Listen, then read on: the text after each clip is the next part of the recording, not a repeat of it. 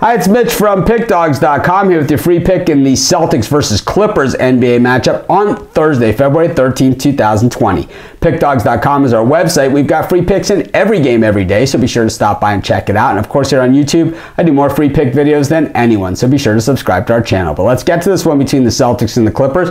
Last games before the All-Star break, which a nice week off for the NBA, but Celtics, of course, been lights out at home this season, 22-5 straight up, 16-10-1 against the number, and they've been pretty good lately, 8-2 in their last 10 games. You know, the Clippers 37-17 on the season. We know this team is capable of beating anyone on any given night, but they've been on the road for a little while now. Didn't look so great the other night in Philly, and I'll tell you, heading to Boston, certainly not a lighter task. It seems that a lot of the West Coast teams, when they go east, that's the route they go. It's like the Philly, Boston. It's just a tough stretch, and unless you got that game against the Knicks, which is getting a lot less easy these days, to break it up, you're probably in for a little bit of a rough stretch. The Clippers, like we've heard Kawhi say earlier this season, not quite yet an elite team, but we know that when the Clippers play against the better teams, they certainly play better. The thing is, Boston at home plays better against just about everybody. I'm going to lay the 1.5 points here with the Boston Celtics, and that's going to be my free pick.